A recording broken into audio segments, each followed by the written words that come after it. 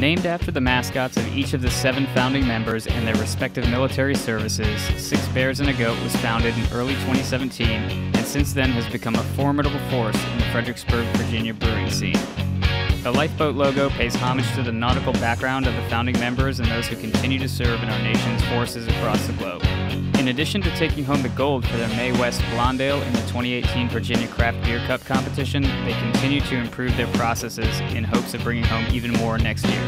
Along with beers, Six Bears and a Goat has a fully staffed kitchen that can stop hunger in its tracks with its newly renovated menu, a spacious outdoor seating area, as well as a 110-seat tasting room and one of the coolest bar tops we've ever seen. They feature a 15-barrel brew system and 6 flagship beers of varying styles that has the ability to quench even the most thirsty of sailors. So let's get right into it and try some of these beers. Hey guys, Andy and Sandra back with another brew review. This week we are at Six Bears and a Goat down here in Fredericksburg. We have to give a big thank you to the people at Six Bears and a Goat for having us out and letting us shoot on premises today. Much appreciated. 8 beers today to cover. So Sandra, you want to run us through kind of what we have here? On this side, you have the core 4. So it goes kind of, I guess, counterclockwise. Okay. From here all the way around.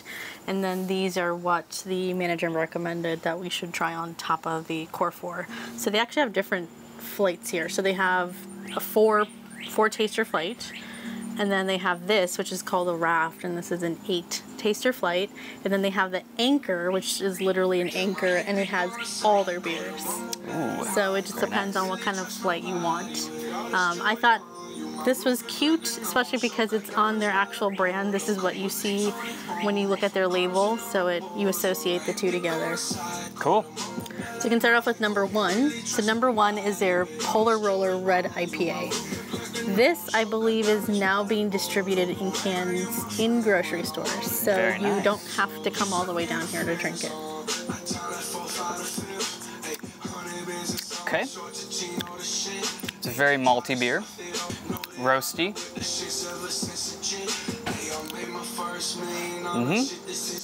Balanced, yeah. That's good. I like that one. Yeah, that bitterness kind of kicks in only at the very end, though. Yeah. You get a lot of malty flavors in there at first. It's super malty. And then it finishes with a nice bitterness to it at the very end.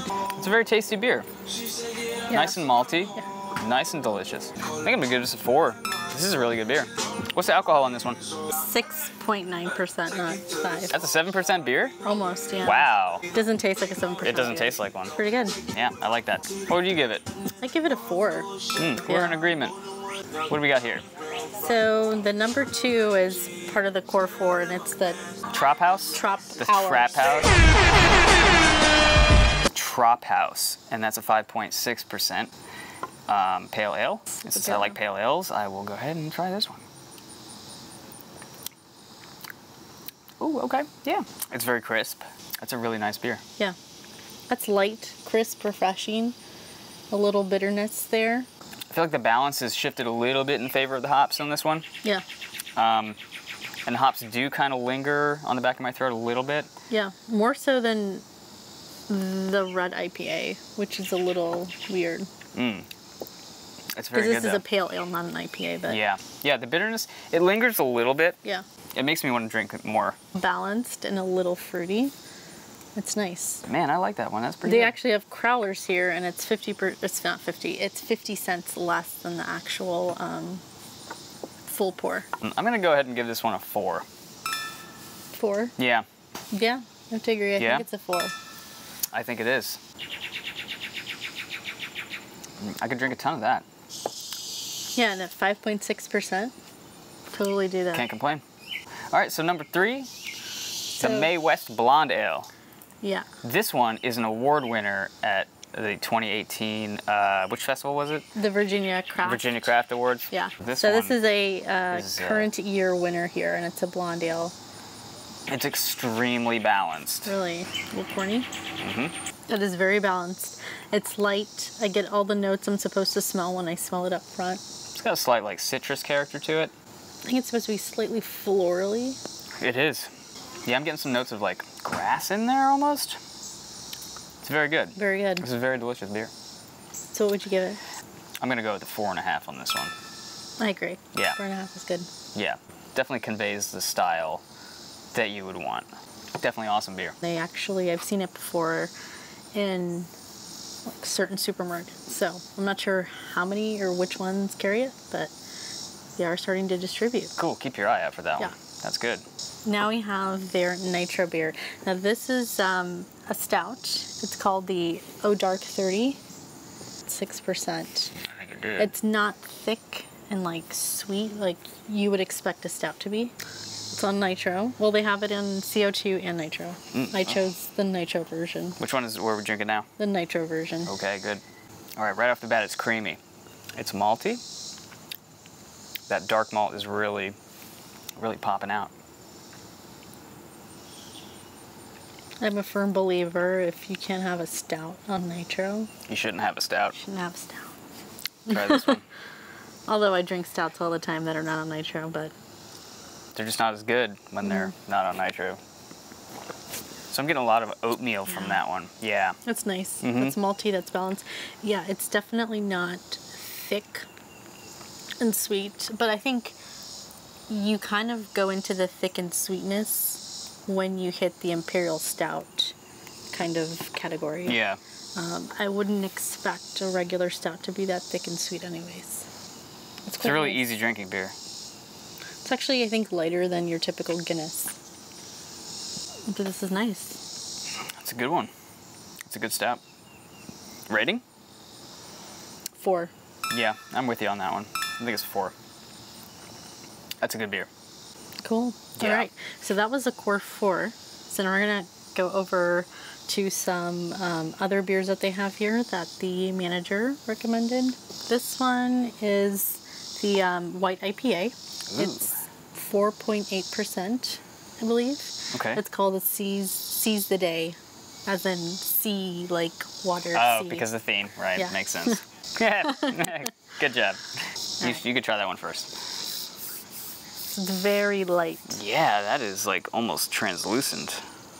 Okay, smells like an IPA.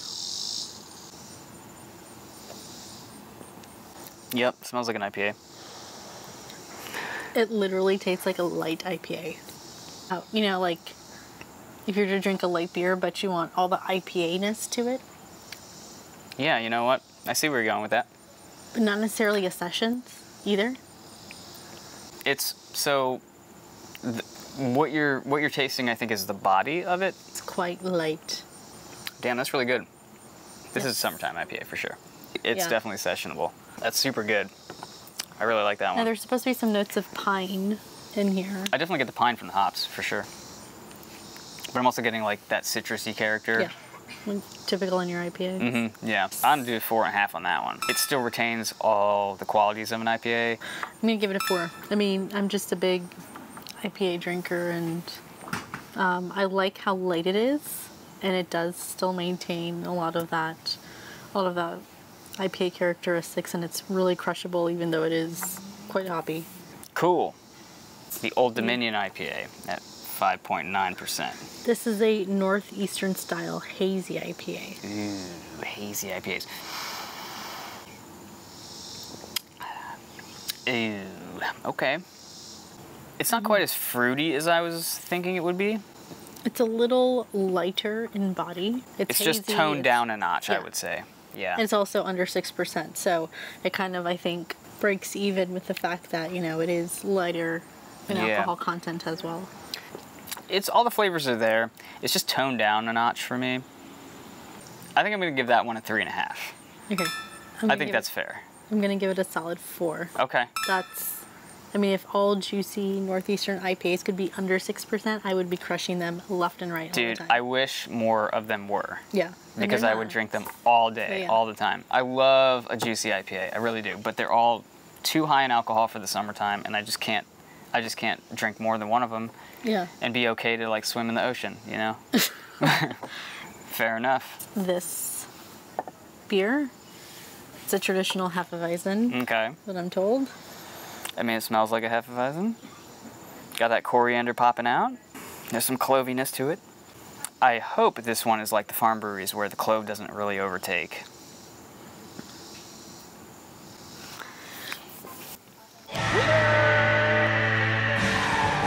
awesome, dudes. Yeah, that's really good. It doesn't, I feel like the carbonation level isn't super high. That's nice. But it's smooth, right?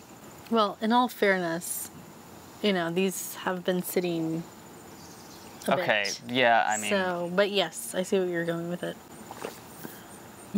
I like that. I'm getting more clove in this one too, so.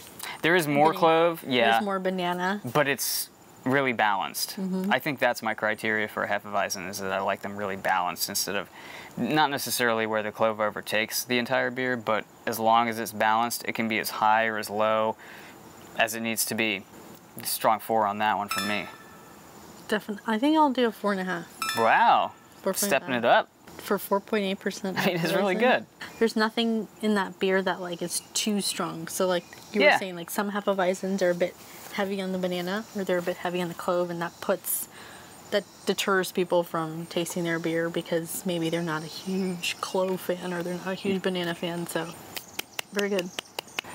This is a double IPA. Ooh. 8.7%. Wow. If you're big into IPAs, this is one of the go-tos. Okay. It doesn't taste like an 8.7% beer. That was my initial thought. This tastes like a 5% beer. There's no alcoholic twinge to that. Which makes it deadly. The mouthfeel is really light.